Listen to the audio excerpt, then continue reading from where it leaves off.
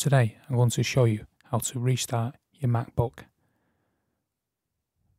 The first thing you need to do is navigate up to the top left hand corner and click the little Apple logo. Then you can come down to restart.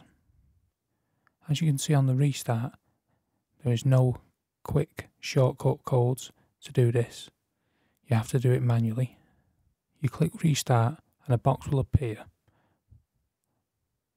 with a countdown of 60 seconds, and if you do nothing, your Mac will automatically restart after 60 seconds.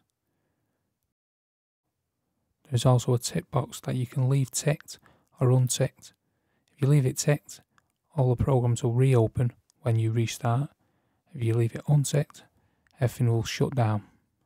You then simply click restart and your MacBook will restart, and it's simple as that. And that is how you restart your MacBook. If you're restarting your Mac because a program won't shut down, then it's worth checking out this video here, where we show you how to force quit the program. And if this video was a help, please hit the like button and consider subscribing. Thank you for watching.